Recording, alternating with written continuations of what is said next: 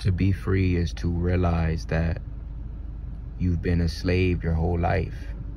You've been a slave to yourself.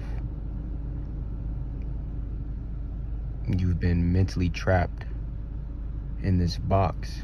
You've been in this continuous loop, going fast nowhere, through all the sensations around you, through social media, through everything. And you just really have to dive in and do the shadow work and then surrender to the Most High. Where most people mess up is where they do all the shadow work and then try to run with it, not knowing who gave them the pure consciousness, the knowledge, because we didn't make ourselves. Let's be real here, G. It's just a gradual process. Like, you can't tell somebody to surrender to the unseen when all they know is what they see around them, you know?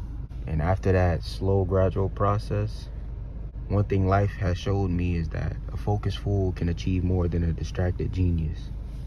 And before you know it, you're free.